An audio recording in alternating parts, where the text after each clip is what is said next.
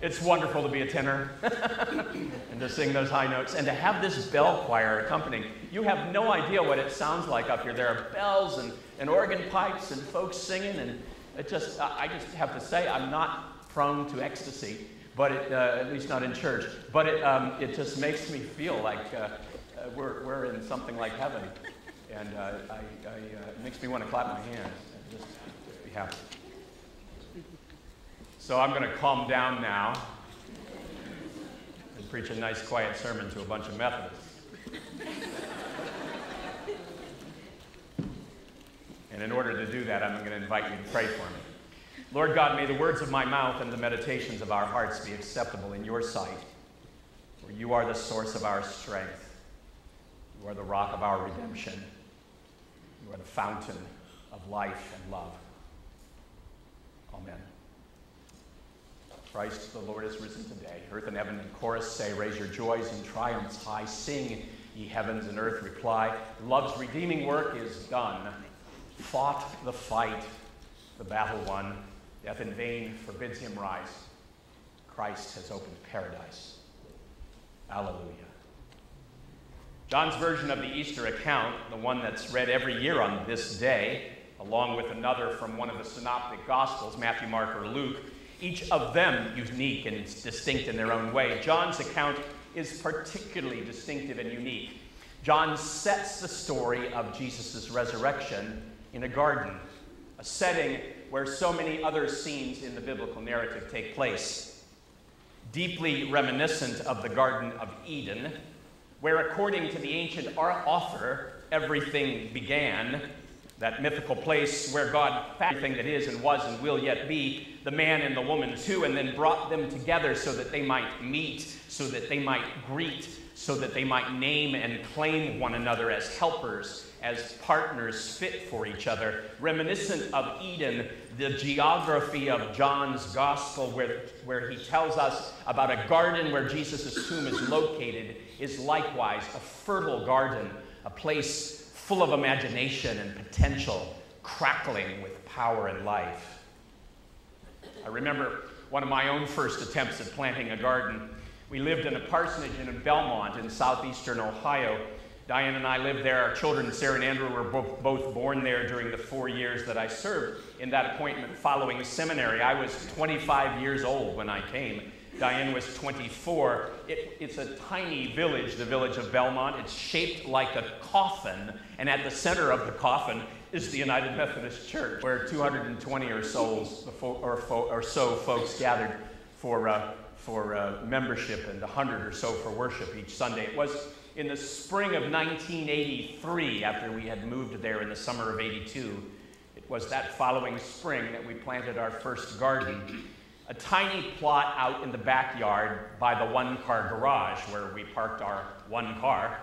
It was filled with just a few tomato plants and pepper plants, just enough to keep us busy and to keep the neighbors, Edgar and Mary McLeod, from riding us, from ridiculing us as city slickers, unfamiliar with the ways of rural life. They were correct. We were city slickers, but we didn't want anybody to know that. I planted that garden without tilling it properly. I didn't weed it very well. And so there were more weeds than there were tomatoes, much more dust than there were peppers. And Edgar would come over day after day and just sort of click his tongue at me and at the dust. Tisk, tisk, he'd say. But our garden, meager though it was, also leveraged Edgar's generosity, so that, by way of supplementing our weekend tiny fare, he would bring over to us the most beautiful potatoes and tomatoes, peas and beans and ears of corn. He kept us in vegetable all spring and summer. Gardens are places where surprising things happen. And none more amazing, more surprising, more astonishing than that which met the disciples, Peter and the other, the one whom Jesus loved, who ran to the tomb that day after Mary had asked them to do so. Urged on by her to investigate the case of the missing body, the two men race away to discover things much more orderly than one might expect after arriving on a scene of purported grave robbery. The linen wrappings that had encased the crucified corpse, the cloth that had covered his face and head, all neatly rolled up and stowed as a traveler might clean up a hotel room before leaving for the day. These sights caused one of the disciples, at least, to see and then to believe, to trust that the evidence before them indicated that an activity had taken place which was much more likely to be of divine origin rather than human. But Mary is left behind when the men leave, walking off to do their manly duty. Mary is lost in her grief, her eyes awash with tears, her face red. Even in the midst of her grief, though, she leans over and once into the tomb, and rather than seeing what the men have seen, she spies two angels sitting in the same space where the body had lay, one at the head, the other at the feet. "Woman," they ask, matter-of-factly, "why are you weeping?" And her reply comes filled with the anguish and despair that she feels, an anguish which anyone would feel at the gravesite of one who had been so recently lost and so dearly loved. "They have taken away my Lord," she cries, "and I do not know where they have laid him." How often do our own preconceptions cause us to miss the things that are plainly apparent, the signs of activity, the activities of a creative, recreative God constantly at work in the world's gardens, those that produce vegetables and fruit and flowers, to be sure, but also those gardens that generate freedom, promise of new life, rising up out of the ashes of winter. How often do we refuse to sense, to see or hear or touch or taste or smell the extraordinary presence of God in the midst of the ordinary day-to-day affairs of our lives, our mundane lives? Mary turns away from the tomb, and she sees a man standing there, his face unrecognizable at first. Perhaps her eyes are clouded by the light of the rising sun over his shoulder. It's just the gardener, Mary assumes, although how wonderful it would be to be just the gardener in the garden of God. It's just the gardener. "Woman," he asks, echoing the question of the angel, "Woman, why are you weeping?" But then he asks another question, one that makes all the difference in the world, a question filled with possibility. "Whom are you looking for?" For whom are you looking this day? For what are you seeking? You who've gathered on this bright and blessed Easter day in this familiar place. Posted a picture of these flowers on Facebook yesterday, and several people responded quickly. I was just trying to set the stage for Easter. And one at least wrote how comforted it is for her that things don't change much up here, that this is what she expects, this is what she hopes for. Are you here to see the same stuff, to sing the same song, "Christ the Lord is risen today"? Golly, we sang that last year. Are you here to see the same voices, the same story, hear the same stories? Or are you here, as I am here, to see something new, a new possibility, a new face, a new voice, a new name, new hope rising up out of the ashes of our old ways of life?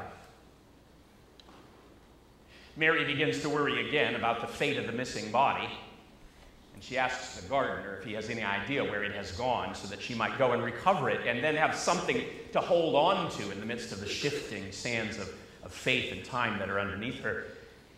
But then Jesus does the most amazing thing. He calls her by name. Mary. And with her response, Rabboni, which means teacher, she reveals that she has become more than just a friend, more than just a griever.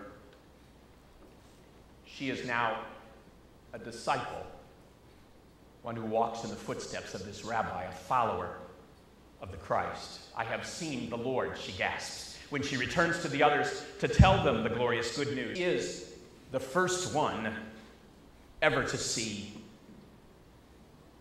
and then to say. And so it's in the same way that Jesus calls us this day, calls us by our own names, in fact. Tim, Stephen, Nancy, Diane, Charlie. Don't worry, I'm not going to call all of you by name. Jesus calls us by our own name so that I and you might become one of his disciples, so that we might walk with him along the way that leads to life, and might join those others who have walked and who are walking and who will yet walk that way with him, with us. So Paul writes in the 3rd chapter of that letter to the Colossians, these persons who several decades after the event that we celebrate today itself happened, several decades later still walk that road. So if you have been raised with Christ, and the sense of the Greek grammar here is that it ought better be translated since you have been raised with Christ, seek the things that are above, where Christ is seated at the throne of God.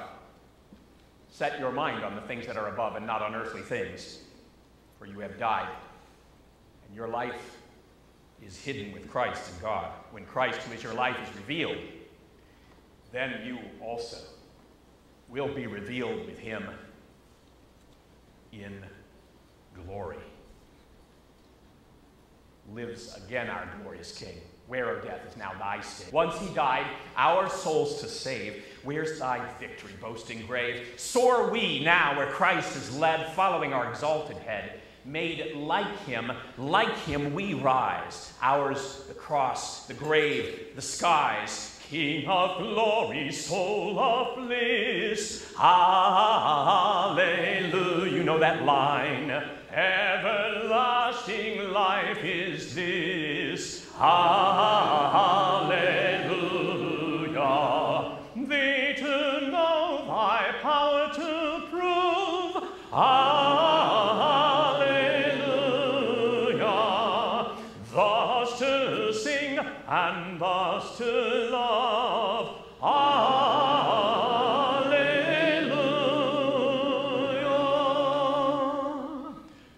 Christ is risen.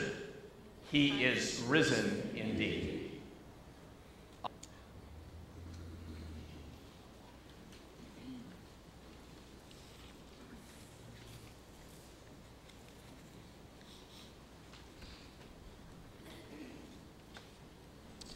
As we prepare now to pray together, please allow me to name before you those persons for whom we have particular concern this day.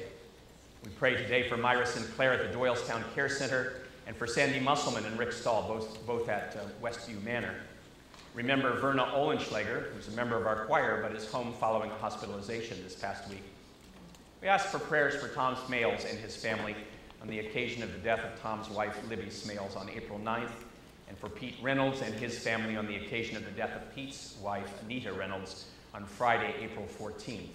In the latter case, a service of death and resurrection will be held here in our sanctuary this Wednesday at 10:30. Calling hours on the Reynolds family will be also here in the sanctuary of Worcester Church Tuesday evening from 4 until 8, Tuesday the 18th of April.